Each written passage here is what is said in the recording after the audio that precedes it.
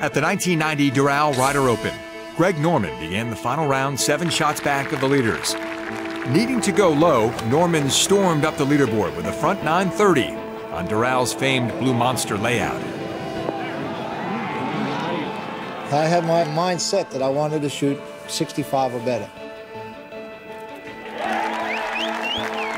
He added 4 more birdies coming in and stood 10 under par for the day as he played the par 4 18th. But an errant approach threatened to derail his final round charge.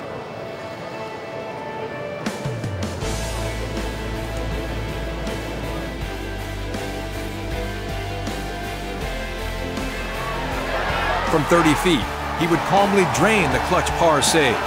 Norman's round included 8 birdies and an eagle, and not a single bogey, en route to a course record 62, forcing a 4-man playoff.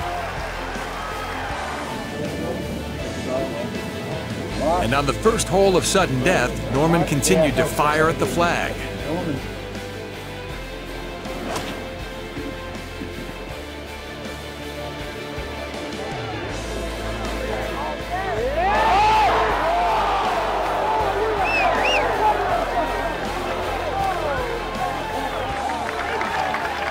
And I was lining up my chip, and Bruce said, "Chip it in, you're due."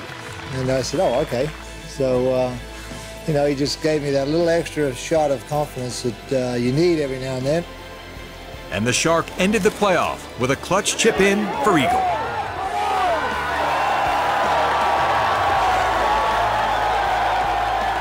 So I knew I was going to hold that sandwich, believe it or not. I said to Bruce after I hold it, I said, "I saw the ball go in the hole." I said, "That tells you how strong your mind can be."